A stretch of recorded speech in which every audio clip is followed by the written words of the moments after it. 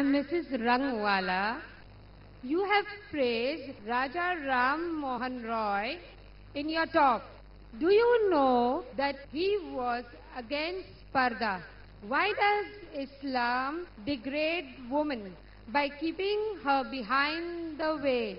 Isn't a Hindu woman modest in her shalwar kameez? The sister asked a very good question, that I spoke highly about Raja Ram Mohan Roy in my talk and about the reform he brought in Hinduism. But he even spoke against the hijab system that's there in Islam. So do I know about that? And why does Islam degrade the woman by keeping her behind the veil? And is a Hindu woman who does not wear a veil and wear a salwar kameez, is she modest?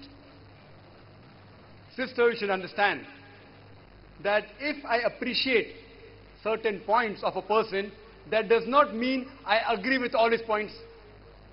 For example, 4 years back, the Home Minister of India, Mr. L.K. Advani, he suggested the law that the rapist should be put to death. And I appreciated that he agreed with the Islamic philosophy that a rapist should be put to death.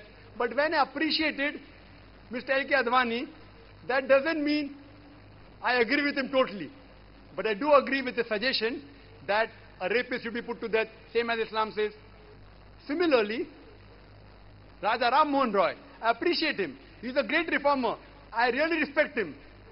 I also know that he was against the hijab system, which is Islam.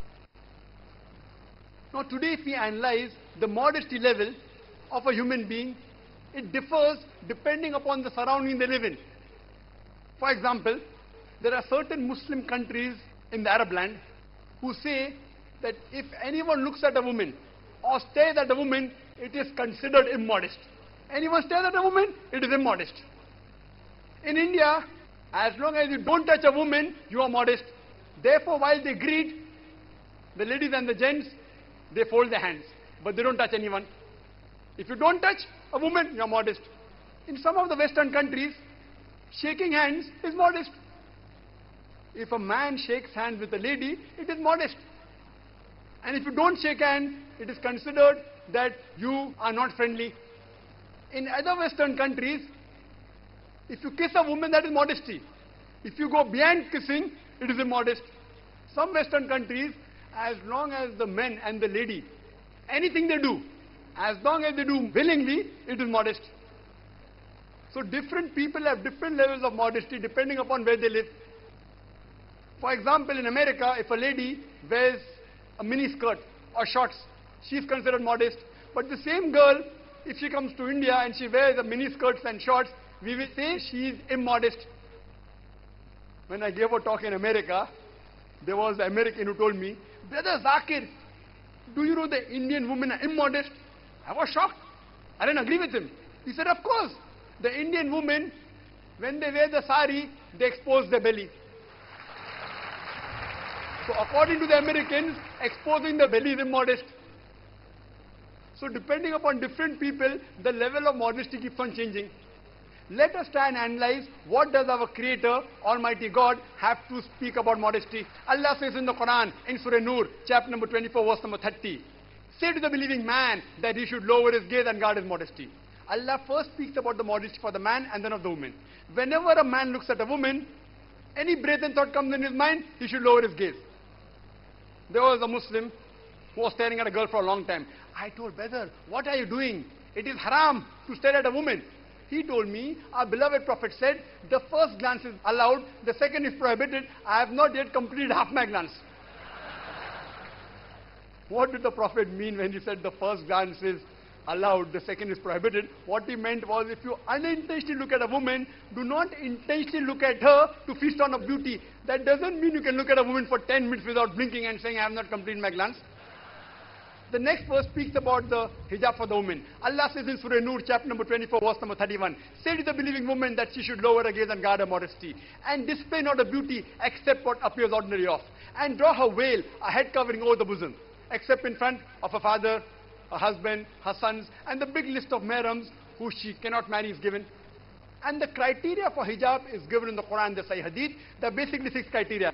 The first is the extent. That is, the extent for the man is from the navel to the knee. For the woman, the complete body should be covered. The only part that can be seen is the face and the hands up to the wrist.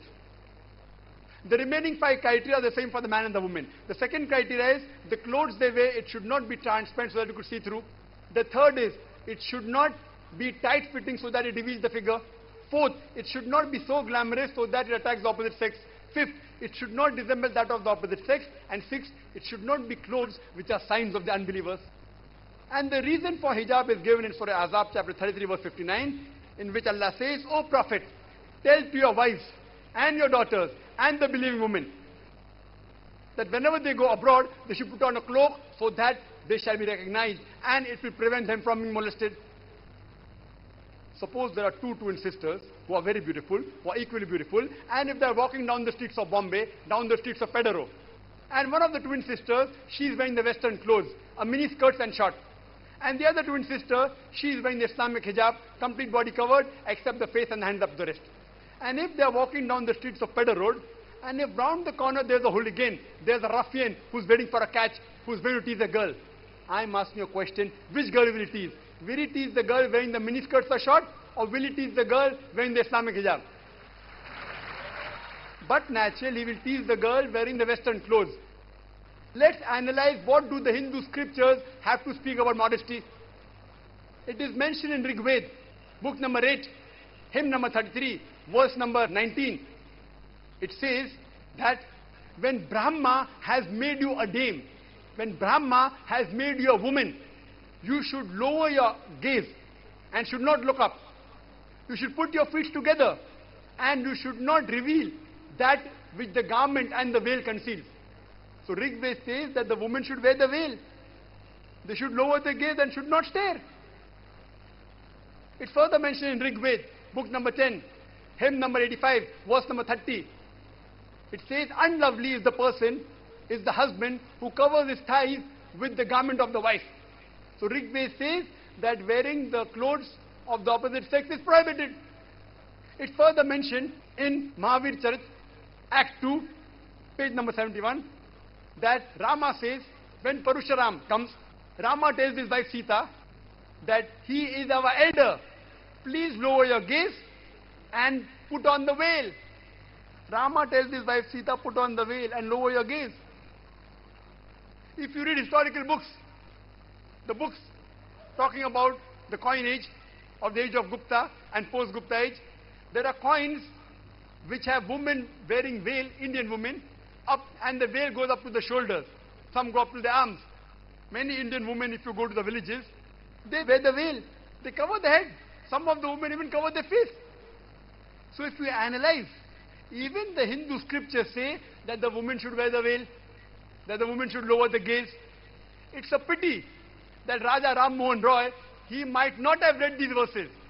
God willing, if Raja Ram Mohan Roy would have read these verses, even he would have told that the woman should wear the veil. 4 years back, I appreciated the Home Minister L.K. Advani for suggesting that the rapist should put to death. Maybe the next Home Minister, he would advise that the women of India should wear the veil.